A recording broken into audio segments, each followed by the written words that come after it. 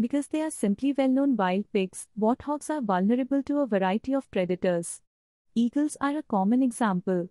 An eagle suddenly swooped down to attack this warthog family while they were busy feeding. The warthog would rather flee than fight back in the event of even the slightest conflict. Yes, unless their feet can no longer carry them to safety, they will not use their long tusks.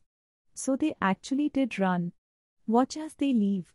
The young warthog, sadly, was not swift enough to escape the eagle. He was dragged with one foot while being pinned to the ground. The spectators must have experienced a range of emotions. Subscribe to this channel to watch more interesting videos.